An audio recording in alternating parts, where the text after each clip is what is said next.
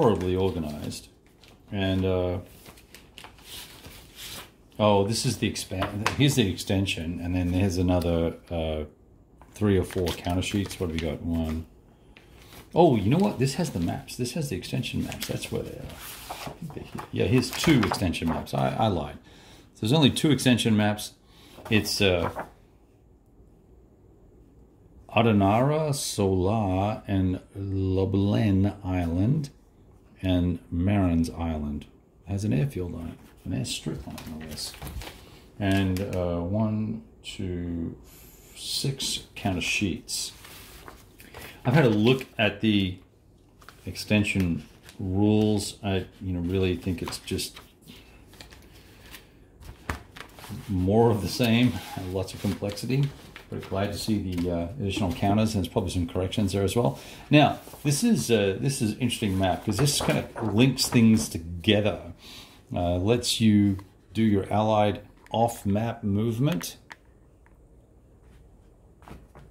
Starting from the US West Coast over here, you can move through depending on your class of vehicle. Ship, naval vessel, as the case may be, right? So there's that. Now, lots of maps. And, one thing I'm not seeing in here. I am not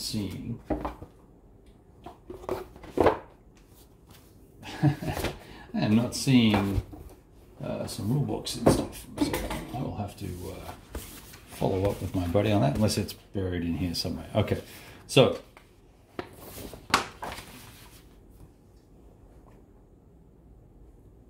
let's see, Bering Sea.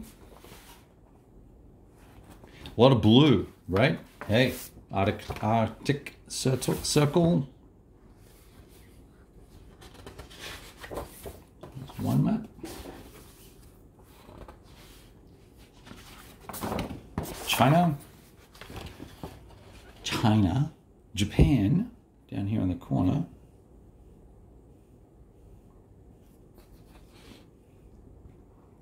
The USSR is brown. Outer Mongolia is white terrain. And of course the good stuff, the Philippines, Luzon, Indochina. This is going to be very, very interesting. India, and now see, I did not know that India was included in the map. So there you go. That's an interesting little experiment. So it goes all the way across to it's going to have the whole Burma conflict as well. So we're going to get to goof around with that. Here's a terrain key, I guess is the word I'm looking for. Australia, mate. Let's all take a step back and appreciate the beauty. There we go. Australia, the great sandy desert, no less, because who would move through that? You could literally cut the game off right here and have an off-map support, because there's nothing here. You got Perth over here, which was a base, of course, but a port, but no one's invading in Port Hedland and marching across the Sandy and Gibson Desert and the Great Victoria Desert to Melbourne. So cute. All right. Here's the other portion of Australia. It's where all the real people live. Victoria, Sydney, Brisbane, which is where everybody was headquartered out of pretty much. Then obviously Townsville was a big base as well. Lots of little airfields up there. I guess I should have shown you Darwin. Darwin, mate. Let's see if we can find Darwin, because that got bombed and all. As you can see, Darwin's up at the what we would call the arse end of the country. There it is there. That was probably the limit of the reach of the Japanese, I imagine. Amazing country up here in the Kakadu reserves and whatnot. All right, islands. So Guadalcanal. We'll check out the Guadalcanal map in a minute. Solomon Sea. And all of the atolls. And if I can hold this up here, you can see all the atolls here, right? And I know this is a long video. There's a lot of shit in here, so let's just bear with me, okay? There's the rest of the Japanese islands here. Hokkaido, etc. Honshu, blah, blah, blah. Some more blue. Lots of blue. Gilbert Islands, there's a reference point for you. Gilbert Islands right there. Okay. And now what happens here is you have a significant number of, I'm going to pull these task force sheets out, individual islands. Because of the way combat works, most Pacific war games have, you know, a hex or half a hex for these minor islands. And the idea is that you can't really do very much with that. So the combat system is built around the ability to move and fight on these smaller islands and allow you to take step losses and retreat and not be kicked off the island in one fell swoop. So it gives it another level of detail, perhaps, that for those that want to get that tactical, you now can. I'm looking for, see if I can find Guadalcanal here somewhere. I just have to keep looking. Guam, there's Guam.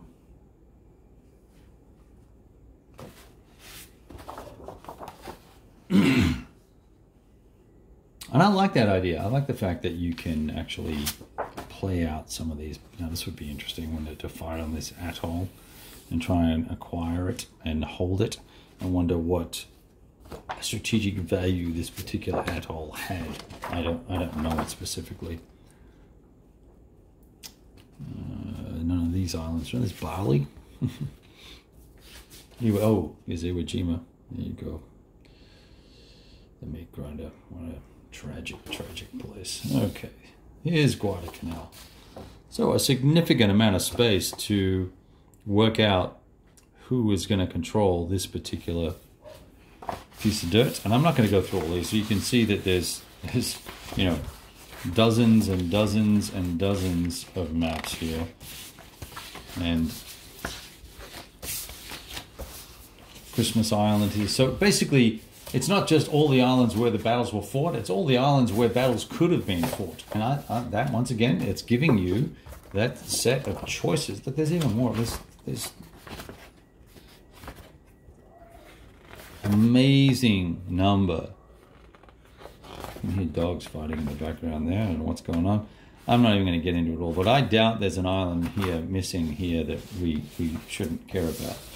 The Bataan Peninsula, very interesting. Okay, what else? What's this guy here? Panay, don't know that. Sounds like something near Indonesia. All right, so that gives you a feel for the maps. Now, lots of charts, right? Allied Air Force bases display. Allied General Record chart. Put all your chits on and keep track of points and command points and supply points and placement points and you name it. Holding boxes. Another task force display. Once again, the large box treatment. Lots of big charts and tables. So, Japanese task force. Air display groups, air carrier groups. Bases and force displays. I'll show you those. There you go. Activated, deactivated, unactivated. That looks kind of a cozy set of boxes. A little cramped, perhaps. They also get a general track and another chart there. And then we've got an allied display for carriers. This one actually. Oh my goodness. I'm gonna need a whole wall just for this, just for charts. Look at that. That's a 36, almost a 36 by 24 chart, if not bigger. Insane in the membrane. All right, breakdowns. What do we got here? Oh, a listing of all the displays, the usual bullshit. And there you go, okay. Breakdowns. Now this is core to the game, but or key to the game, I should say. You're going to use this for every tactical engagement. Your core, inner ring, outer ring, and what direction the forces are coming from. That's going to be great for generating AARs, actually. Withdrawal zones, how folks will remove themselves from surface combat. Some other breakdowns, bits and pieces, and then, of course, the penultimate